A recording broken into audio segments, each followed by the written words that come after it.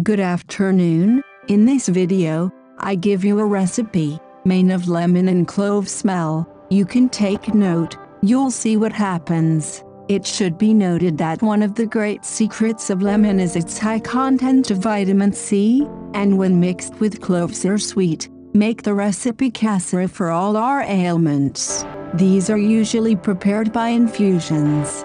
Lemon and odor-nail. Are you sure you're wondering what happens when you put these two foods together? And what happens is that an aroma is formed that allows us to use it as a natural repellent for flies and other insects. So if you are one of the people who is constantly dealing with flies or other insects, before going to the supermarket and buying some insecticide for the insects in your house, you should make this homemade recipe, which has the same effectiveness, and best of all is that it is 100% natural and will not leave any unpleasant odor, nor will it be harmful to your health. Preparation.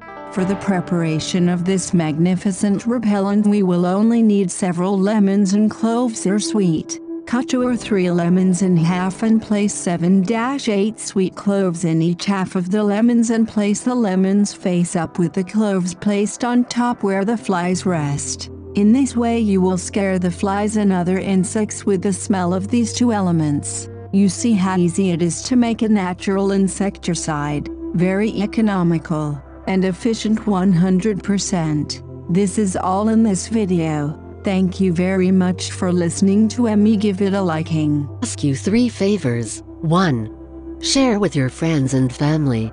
2. Subscribe. 3. Give it a like.